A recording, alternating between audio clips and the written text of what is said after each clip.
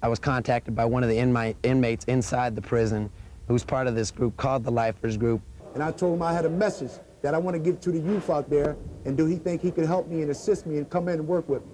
We decided to do a talent search inside the prison, see if there was enough talent to do a record. I used to have a name, but now I got a number. I used to put suckers 6 feet under. Now I'm in jail, no longer a rebel. Can't tell me damn thing about the ghetto. I've been there. Is Hollywood exploiting you guys? Hollywood is not exploiting. First of all, Hollywood Basic did not come to me. I approached them. The artist royalties on the Lifers Group record go to the Lifers Group organization, which in return will help us promote a lot of our other programs that we're trying to get off the ground.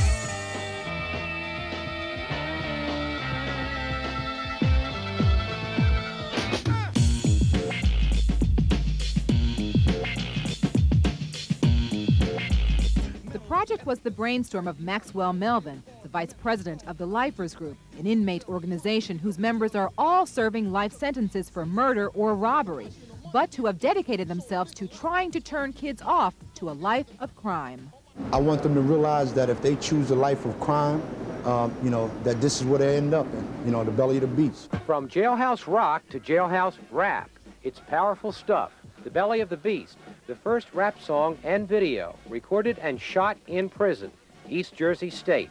Maxwell Melvin organized the whole thing. He's got a message for the kids. A lot of them will say, well, this is the problem out here. I have no other choice, you know? And I'm telling you, you do have a choice, so don't tell me a damn thing about what's happening out there right now, because I'm telling you, what you're doing out there right now is going to lead you here.